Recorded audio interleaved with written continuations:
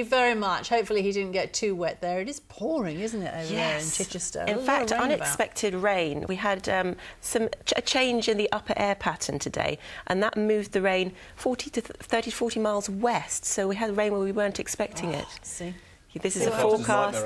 Sadly, forecasting is not an exact science, yes. Let's take a look at your weather pictures. Raymond Slack took this picture of the sunshine over Chesil Beach and Portland Harbour. Cherie Taylor took this picture of the cloudy skies in Poole. And Lorraine Lambeth with very wet weather in Chichester.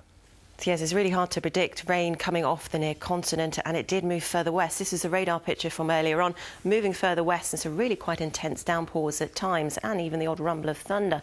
Through the course of tonight, we are expecting that rain to stay for eastern areas. The further west you are, it will be clearer, and as a result of that, it will turn chilly in the countryside for western parts. So eastern areas staying fairly wet. This rain may creep its way westwards. There is still a lot of uncertainty about the western extent of that rainfall.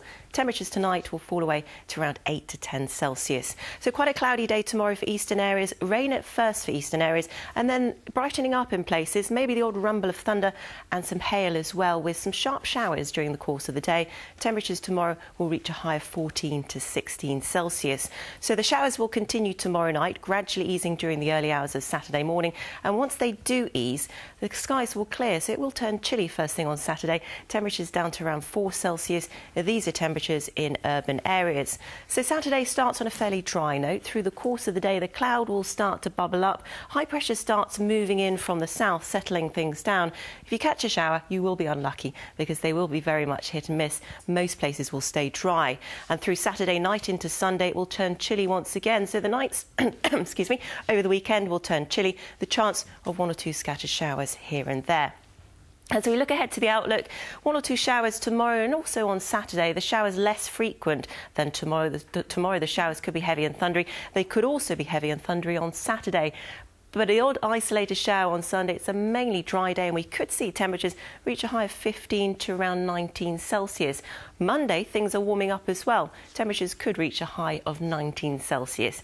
Now, if you're out and about over the next few days, do send us your weather pictures if you are dodging those showers to southweather@bbc.co.uk. Sally. Alexis, well done. I've got to be honest with you, we'll let you into a secret. I had a script here for the weather, just in case. Poor old Alexis had a coughing fit. Sure, I thought it was my opportunity. I thought it was an opportunity. Opportunity knocks. That's it from us. Join us tomorrow night for Friday's House Today. Good night. Thanks for watching. Bye-bye. Good night. Good night.